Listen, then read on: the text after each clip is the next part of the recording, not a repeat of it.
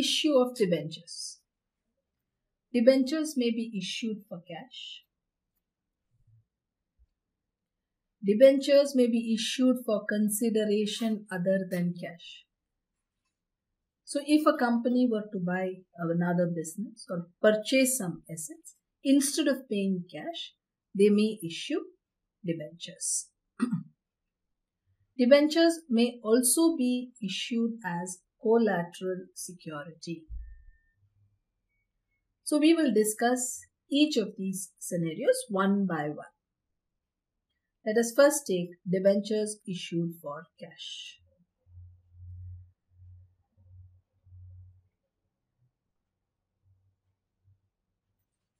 Debentures may be issued at par, premium, or discount, which means just like in the case of shares, if the face value of the debenture is rupees 100, it may be issued at rupees 100, that is par. It may be issued at rupees 110, that is issued at a premium, or it may be issued at rupees maybe 95, which means at a discount of rupees 5. This is a premium of rupees 10. This is at par. When a debenture is issued for a premium, it means you issue a debenture with a face value of 100, but we get rupees 110. The 10 rupees securities premium, it's called securities premium, just like the premium on equity shares is also securities premium, and that is a capital profit. So issuing debentures at a premium, the securities premium, is a profit for the company. When debentures are issued at a discount, it means a 100 rupee debenture is given to the debenture holder, but we get only or raise only rupees 95. So that rupees 5 is a loss. So premium is a capital profit, whereas discount is a capital loss. Discount on issue. At the time of issue of debentures, the terms of redemption are also specified. So redemption would be at a particular date after a particular period of time, and such redemption again may be at par, at premium, or at a discount. At par would mean that a rupees 100 debenture is being repaid for rupees 100. If a debenture is being redeemed at a premium, what does it mean? It means that a debenture with a face value of say 100, the debenture holder would be paid, the company would have to pay the debenture holder say rupees 110 if the premium on redemption is 10%. So the company pays more than the face value, repays more than the face value of the debenture. That would be a loss. So premium on redemption becomes a capital loss. Similarly, if redemption were at a discount, this does not normally happen in practice.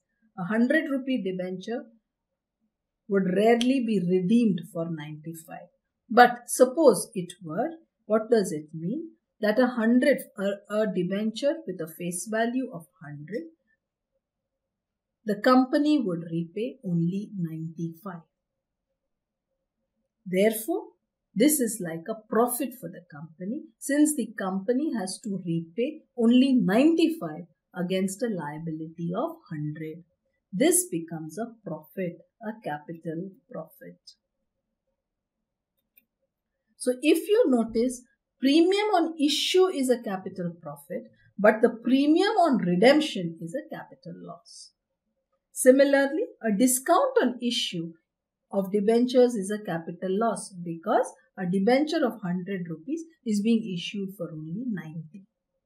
On the other hand, if there is a discount on redemption of debentures, that discount would represent a capital profit.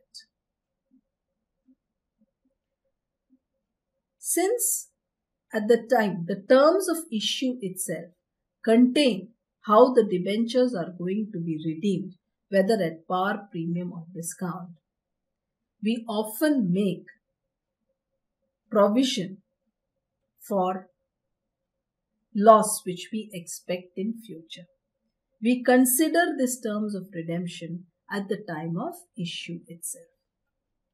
We will discuss this in a while, but at this point, let us also quickly understand Underwriting Commission, since an issue of shares or an issue of debentures is usually underwritten.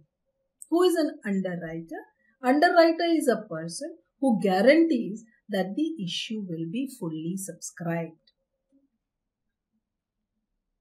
What the underwriter says is that this issue will be subscribed, fully subscribed, and if it is not fully subscribed, then the underwriter will take the shares or the debentures, whatever security is being offered to the public, which is not taken by the public, will be taken up by the underwriter.